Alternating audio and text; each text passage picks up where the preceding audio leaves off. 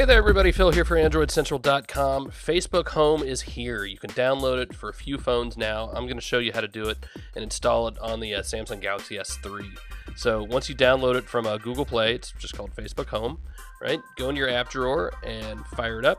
Just tap it and you'll get this new dialog saying complete action using, and it's telling you up top what to do here. So you see, I've got three icons here. These are three, they're called launchers, right? That's what Facebook Home is. TouchWiz is what's on the phone by default. I have another one called Action Launcher, and then there's Facebook Home.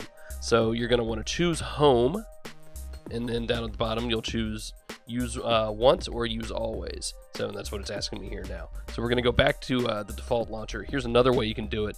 If you go back into the Facebook application first, you're going to see this little picture up top saying finish setup of Facebook Home. So a couple ways you can get to this same dialog, and this is probably maybe even the easiest here. That looks nice. So we're going to finish setup and just hit that button there, and it will bring up that same dialog box with the three icons for the launchers. So we'll choose Home, and you can choose always or just once. Now you're going to probably want to do always, so every time you hit the home button you will stay in Facebook Home. If you choose just once like I just did, you're going to get this little warning saying you're going to have to go through all this again the next time you hit the home button. So keep that in mind.